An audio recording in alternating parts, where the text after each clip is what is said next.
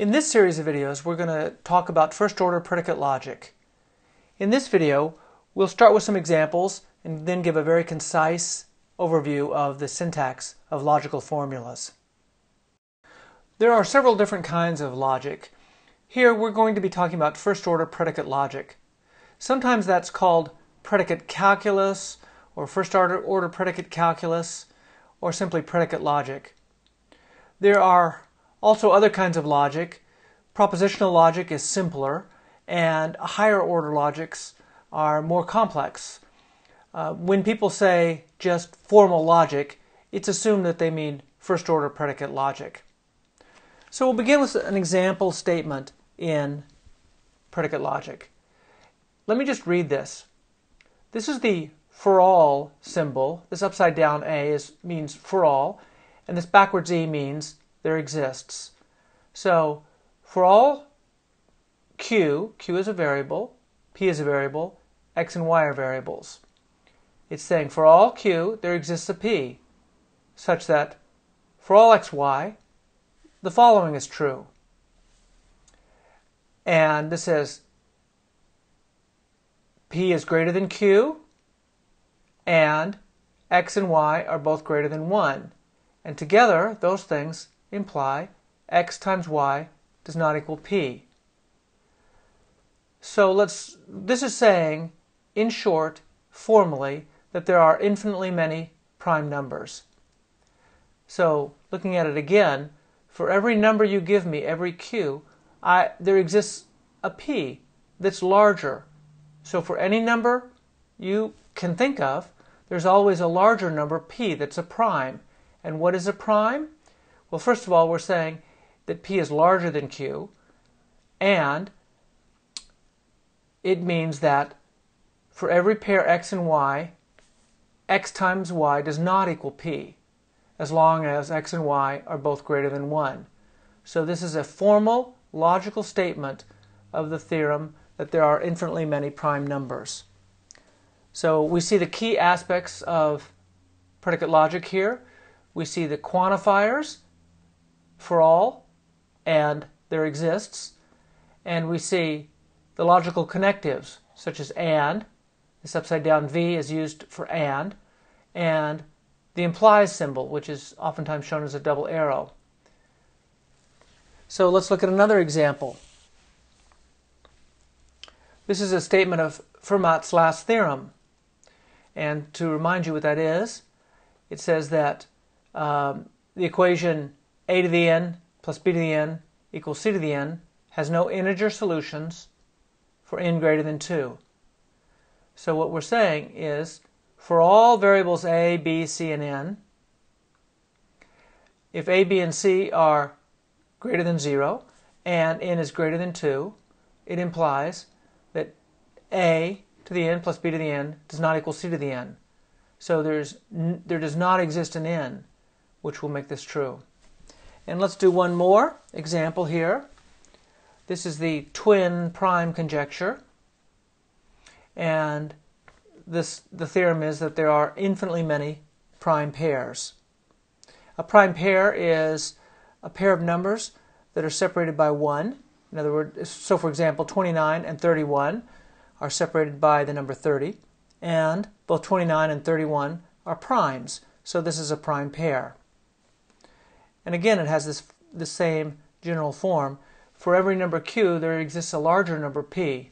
P is greater than Q, such that for all X's and Y's, if X and Y are greater than 1,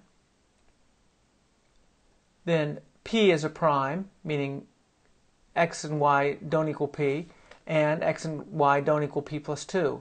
In other words, there is no pair XY that will equal either P or P plus 2. So this is a statement of the twin prime conjecture. By the way, these statements have different truth values, I guess you might say, or different proofs. This has been known to be true since ancient times. Fermat's last theorem was an unproved theorem for many years, but in the last few years a mathematician has proven this. And The last one, the twin prime conjecture, seems to be true and has been tested by computer up to very, very large numbers, but it is still unproven. So there's no proof that there are infinitely many. So in talking about logic, we've seen examples of 3 different formulas. And here's another formula. For all x, there exists a y, such that x is greater than y implies y is less than x. It doesn't really matter what it means at this point. This is just an example of a formula. Formulas have certain syntax. For example, the for all sign has to be followed by a variable, and brackets have to match, and so on. So these are just simple strings. Formulas are strings, but these strings follow a certain syntax. And later we'll discuss the exact syntax of legal formulas. In addition, we have this idea that there's a universe somewhere. So this is a statement about numbers, as were the previous 3 statements. The previous 3 formulas were about integers, and so there's a universe of objects that we can talk about. And these objects are related. For example, 4 is less than 7. So there are relations between these objects in the universe of discourse. And these symbols that we're using, such as greater than and less than, refer to those relationships within the universe. So we've got a syntactic string here of symbols, and we need to make a connection between that and the objects of the universe and the relations between objects in the universe. And when we make that connection, we have a model for the formula. So a model is a connection or an association between symbols in the formula and the objects and the relations in the universe. Without the universe and without a connection between these symbols and objects and relations in the universe, this is nothing more than a string of symbols with no meaning. And so we want to separate the idea that the formula is a sequence of symbols, and yes, it has a certain syntax, but it also has a certain meaning. And so those 2 things we want to make clear that they are not the same thing. A formula can be syntactically correct, but without the universe and the connection to the relations, it has no meaning. But given that there is a universe, and we do have some model for the formula, then we can ask, is the formula true or not? So there are 2 questions to ask. The first is whether it's syntactically proper, whether it's a valid formula that might be true or false. I mean, after all, the sequence of symbols could be pure gibberish. But assuming that it's syntactically correct, the second question we can ask is whether the formula is true, given the model for the formula. Some formulas turn out to be true, some turn out to be false, and some turn out to be true sometimes and false other times, depending on which model you choose. Now the question we want to ask is, how can we prove that a true formula is really true? We like to use logic in math and in perhaps other areas, and we'd like to have proofs that are rigorous and mathematically correct and formally defined. So how can we prove that particular formulas are true or not? And the answer is that we can provide proofs. And a proof has essentially some steps in it. We start from things that we know are true or that we assume are true, and these are called our axioms. So axioms are things that we are assuming are true without having to prove.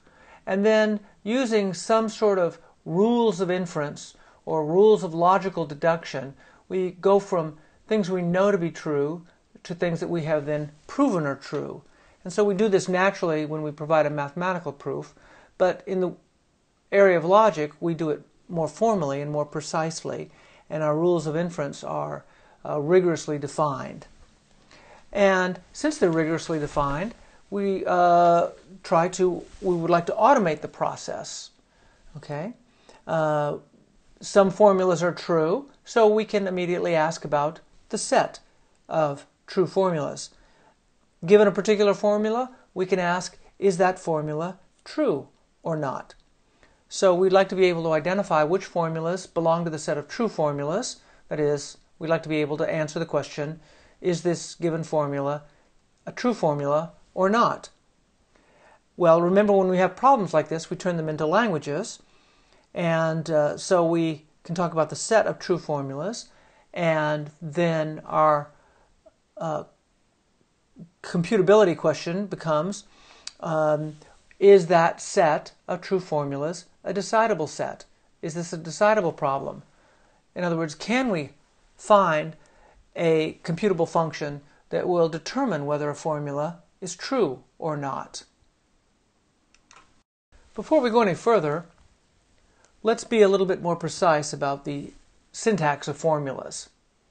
So we want to specify what is a syntactically correct formula before we can begin to ask whether that formula is true or not, given a particular model.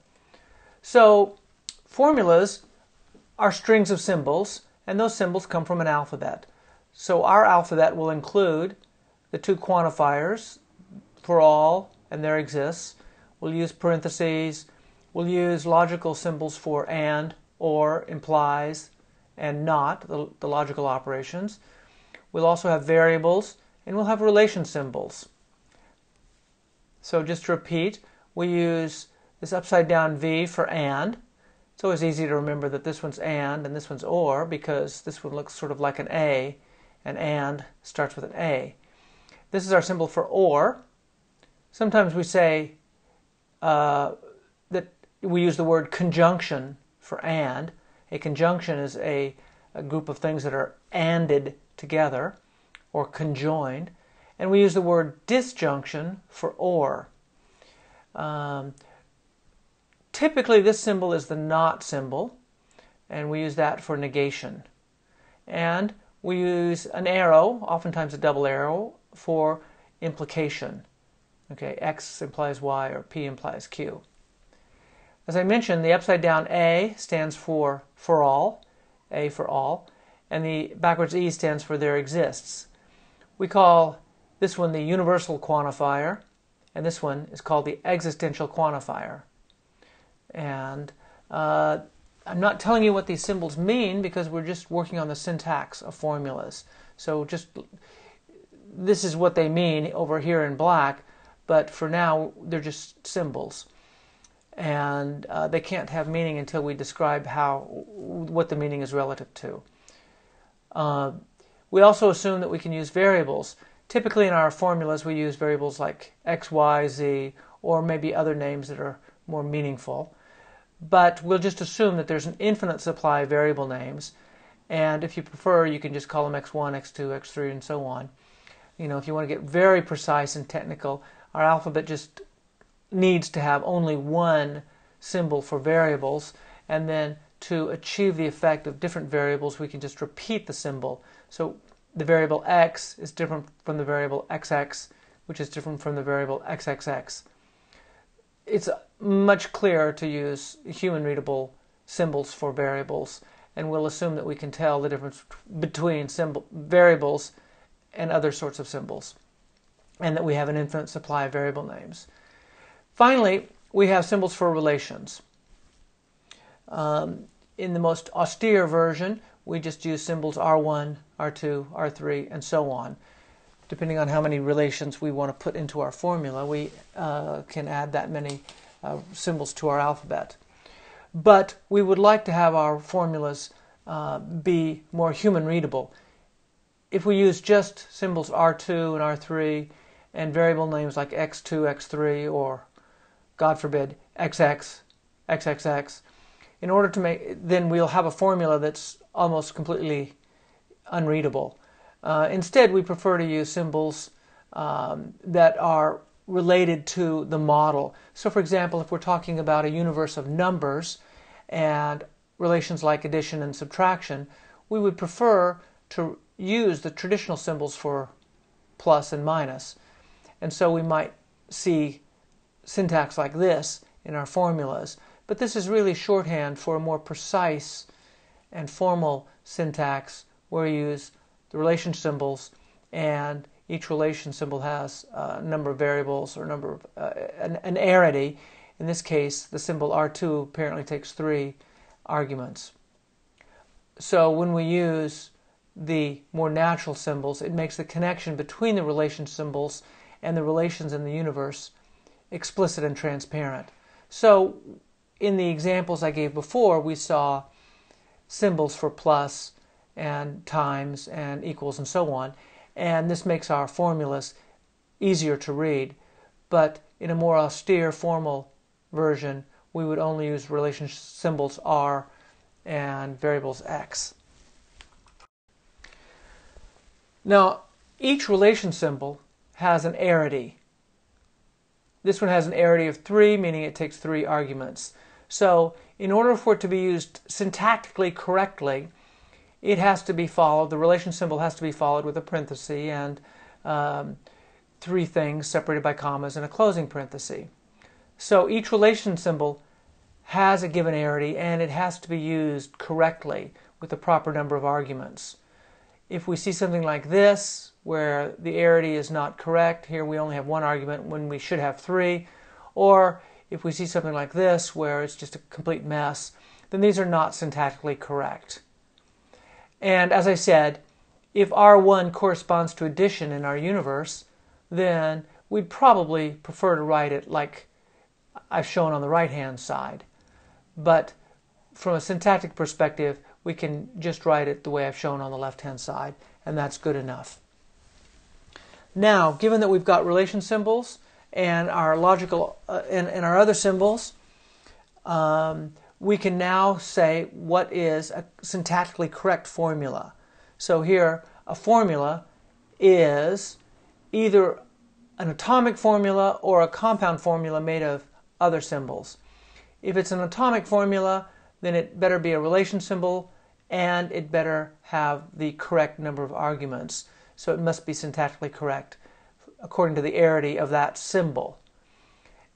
Now, if we've got other formulas that are smaller, like F1 and F2, we can combine them to make larger formulas using the logical connectives and the quantifiers. Remember, this is and, or, implies, not. And here we have for all. The proper syntax is for all is followed by a single variable name and a bracket, and then a smaller formula that presumably contains x, and then a closing bracket. And likewise, the existential quantifier should be used syntactically correctly as shown here. We also allow parentheses so we can group things, so we can build our formulas with proper grouping. And so this is a recursive definition of what it means to be a syntactically correct formula. There are some variations you see in different presentations. One that often occurs is the not symbol, which I've shown here, is often represented with a tilde. The tilde is a valid ASCII character, whereas this symbol is not part of the ASCII character set, and it's maybe less commonly used. Also, negation, logical negation, is represented with a bar over a smaller formula.